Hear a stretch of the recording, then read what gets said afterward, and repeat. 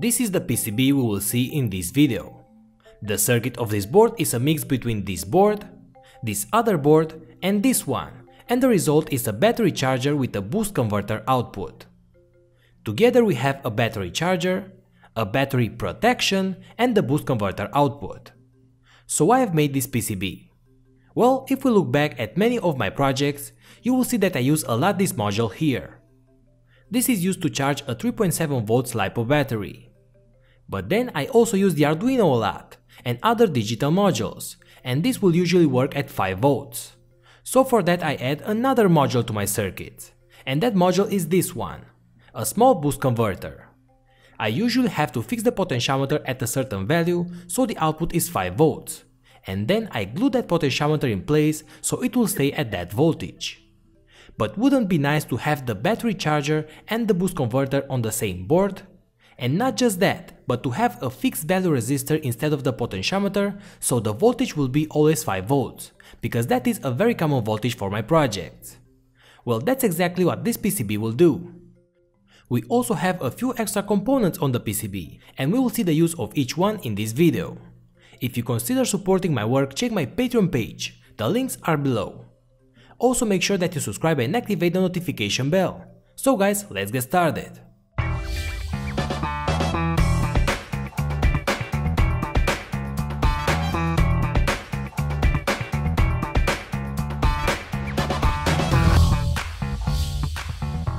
What's up my friends, welcome back. So here we have the PCB for this project. And before we start, if you want this same PCB, just go below, download the Gerber files and then go to glcpcb.com. Select code now and on this page upload the zip file you have just downloaded. In my case I've selected red color for the solder mask, because it looks awesome.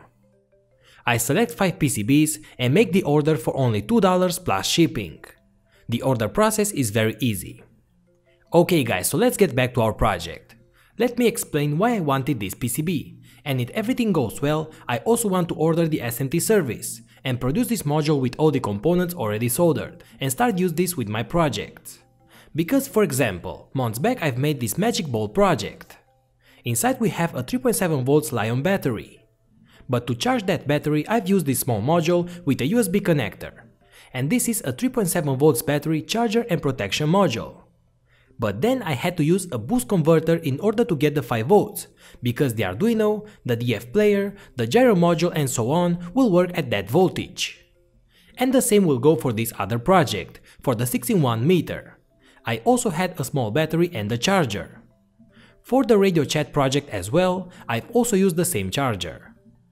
For the GPS distance meter project, the same thing, and even for the radio controller project, but in that case the boost converter was set to 12 volts, and we have a 3S battery inside. And if you remember the old multimeter project, I've also had the same battery charging module. And there are a lot of other projects where I've used the small boost converter to get the 5 volts. So basically each time that I have a battery based project together with an Arduino or other digital module that works at 5 volts, I need to combine at least 2 modules to charge the battery and also to boost the output at 5 volts or 12 volts. I found such a module on eBay, the Wemos D1 charging module. The problem with this board is that it will only charge the battery and create the 5 volts output. But something is missing, and that is the battery protection feature. And those are usually protection for overcharge, over discharge and short circuit protection. That's why this module is not good for me, and I will use the combination of these 2 modules. This one is based on the TP4, and I've already used this IC for my smartwatch project and be able to charge up the battery of the watch. But the next IC on this board is the DW01. And this is a battery protection IC, and it will protect the 3.7 volts battery for overcharge, over discharge and for overcurrent. The last component on this board is the FS8205A, and these are just some switching MOSFETs for enabling or disabling the output and by that protect the battery. I use EasyEDA to create my PCBs. So first I import the TP4056 IC. We have to take a look at the datasheet in order to see the basic configuration of this chip. As you can see, we have some indicator LEDs, some capacitors, the R-prog resistor and the battery is connected at the output. But also, as you can see, the R-prog resistor value will determine the charging current limit. I will use a 2 kilo ohm resistor and by that limit the charging current at 580 mA. Okay, but till now, between this IC and the battery, there is no protection yet. Now I go to Easy EDA and import the DW01 chip. Once again, on its datasheet, we can see the typical application and connections. But as you can see, to enable or disable the connection to the battery, we need these MOSFETs here. So that's why I now search for the FS8205A IC. This component already has the MOSFETs inside just one chip, so the PCB will be more compact. I make all the connections as in the datasheet and connect in series the protection ICs. One thing that is missing is the USB connector and the input and battery pads. So I add those to the circuit as well, and I'm using a micro B USB connector. So now the charging part of the circuit is ready. It's now time to add the boost converter part.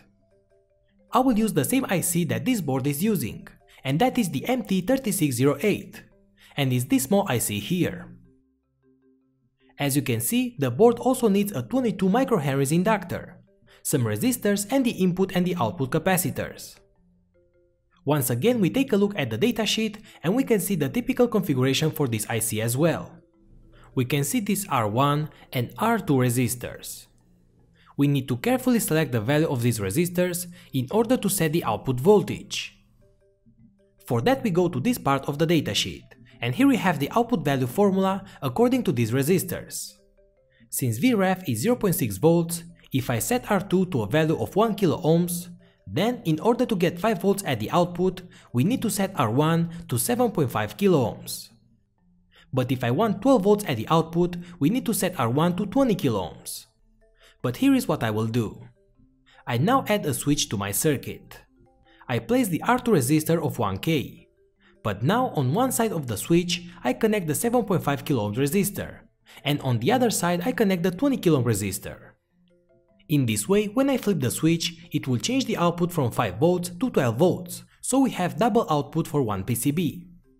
You can add a multiple switch and more resistors, and set the output to different values, because this boost converter IC will get up to 24 volts. I add the 22 microhenries coil, the output diode, and the capacitors, and now the boost converter part is also done.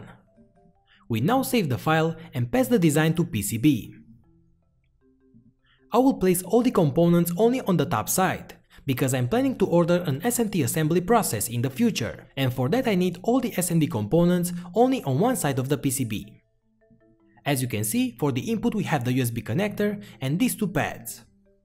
Then we have the charging IC and the protection chips. Finally, we have the boost converter with the coil and the output switch. The battery will be connected to these two pads and the output will be on these pads here. The size of the PCB is of only 17.7mm by 38.3mm. I save the file and order it at GLC PCB. Click the Gerber button and select order at glcpcb.com. I select the red solder mask and 5 PCBs because I will use this only for tests for now. I make the payment and order the PCBs for only $2. Okay, so I received the boards and all the components that I need, so let's start solder everything. The ICs, the resistors and capacitors, the SMD switch, the coil and the diode. I start with all the battery charging components, so the TP4056, the DW01 and the FS8205 and the rest of the resistors and capacitors. I also add a green and a red LED and the USB connector. I now connect a 3.7 volts LiPo battery at the battery pads and connect the USB cable with 5 volts. The red LED will turn on, so the charging process is enabled. When the battery reaches 4.2 volts, which is the charging cutoff voltage, the green LED will turn on, and the charging process is stopped.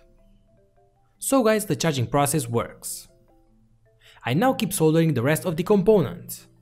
The boost converter IC, the coil, the diode and the output voltage resistors and the switch. Now I make sure that the switch is at 5 volts. I connect once again the battery and measure the output, and as you can see it's 5 volts, so the boost converter works, because the battery voltage is around 4.2 volts. So now we can make some more tests. Instead of the battery, I now connect the power supply and set it to 3.7 volts, which is the nominal voltage of a 1S LiPo battery. The output is still 5 volts, so till now we are good. Now let's add a load at the output. Here I have a 15 ohms resistor, so at a 5 volts output, as you can see, it will create a current flow of 440 milliamps. But the output is still 5 volts, so till now everything is okay. But now I add 2 of these resistors in parallel, so a resistance of 7.5 ohms. That would create a current flow of at least 700 milliamps. I connect the resistor, but the voltage is still 5 volts.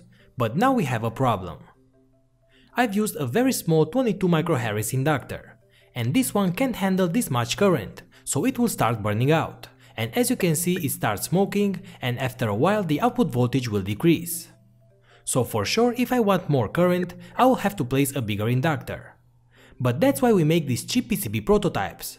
So after some tests, we can get the results and design a new and better PCB, right?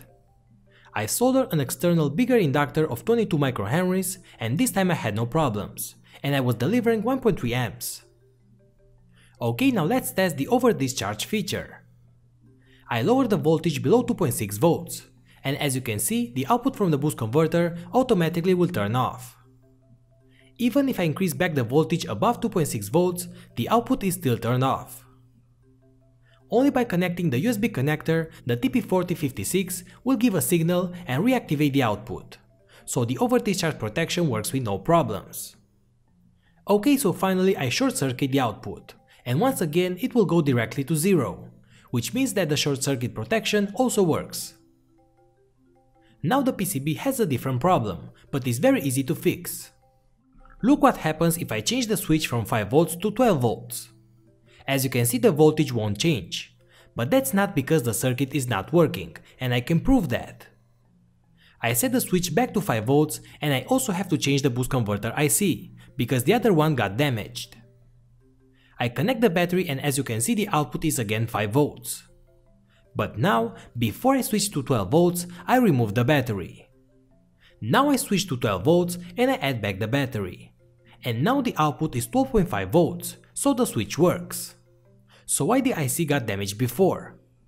Well, if you don't remove the battery, when you switch from one resistor to the other, for a very short moment, the boost converter IC will be connected to nothing. So I think that will create a huge current spike, or maybe a short circuit, or maybe just desynchronize the converter IC, and the results are very bad. To solve that, we could just remove the battery each time, or maybe add a second switch between the battery and the charging part and the boost converter part of the circuit. I've made a second version of the PCB, and since now I have all the results, I've changed a few components. First, I want more current output, so I have to change the inductor to a bigger one.